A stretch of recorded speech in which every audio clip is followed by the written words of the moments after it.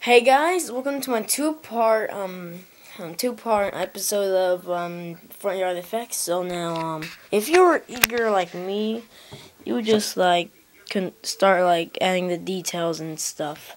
So the nose didn't dry yet, and I did it since the morning, and I got irritated, so I just started decorating it, the reds and that. Now for the brown, I just I put some brown on my finger and start smearing it all over, especially for the this. And now look, I marked where the eyes were, and I pretty much I cut them out.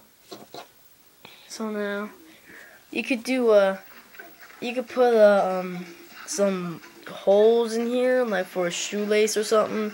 Some string marking how big your face is or something, and put it around your face, and you're done.